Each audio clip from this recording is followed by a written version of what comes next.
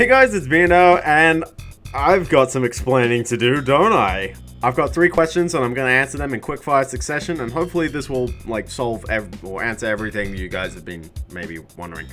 Number 1, where have I been? I've been pretty lazy right now. I've been kind of busy with uni work.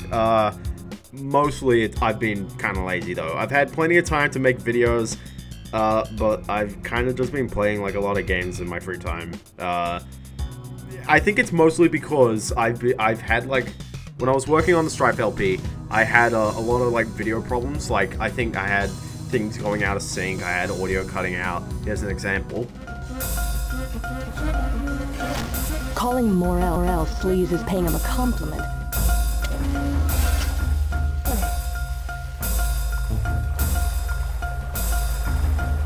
And I think just it took me a lot of time, and by the point where I kind of started giving up, I had a lot of assignments that I started getting and I needed to work on a lot, and that basically ate my time, and I pretty much just kind of played games to cool off, as opposed to like, okay, I've done working on my assignment, now I'm gonna work on some videos. So I didn't really want to work on videos while doing that.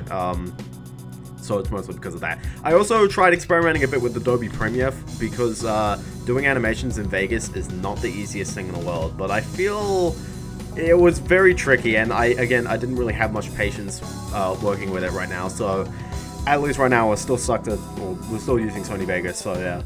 Number 2, what's gonna happen to the Strife Let's Play?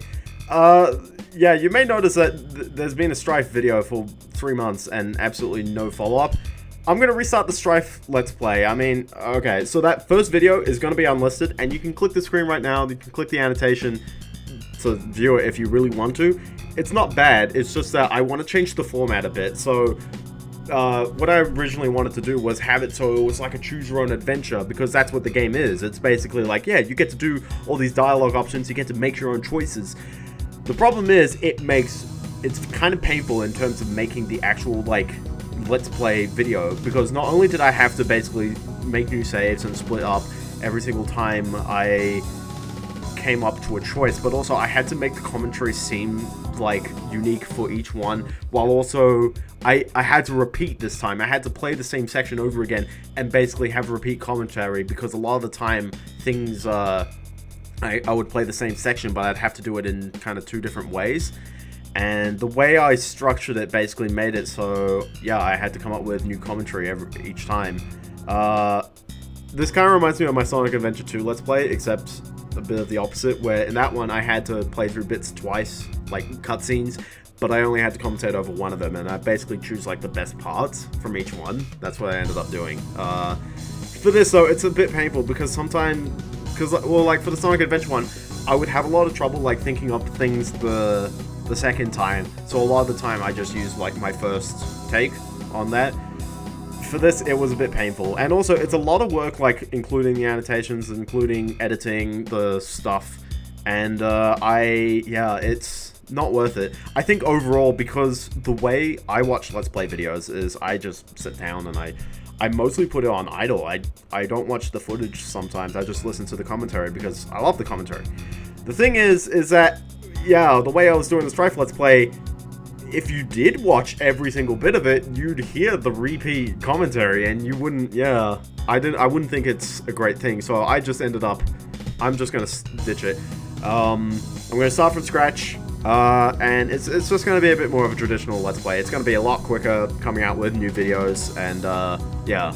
Now, in Strife, there is a big, like, split moment somewhere later in the game, and I will be showcasing both parts of that, because that is a big split. But for general things, like early on, there's a part where you can do a mission in 2 different ways, and I'm basically just going to be showing it the one way, because you get the gist of most of the content. Plus, it gives you a little bit of stuff. If you do want to play the game yourself, you get to see a bit of cool stuff. So yeah. Number 3, what's going to happen next after that? Definitely, I'm going to be releasing a lot of videos, because I've finished uni. I've got like 1 more exam coming up, but I've got plenty of time, so yeah. I do have quite a few games I have in mind that I would like to be playing, and they're going to be shorter, they're going to be easy, they're going to be simple, it's going to be some content at least, which is good. I've also got a really good RPG in mind. I'm not going to say what it is, Although people who know me, they know what it is.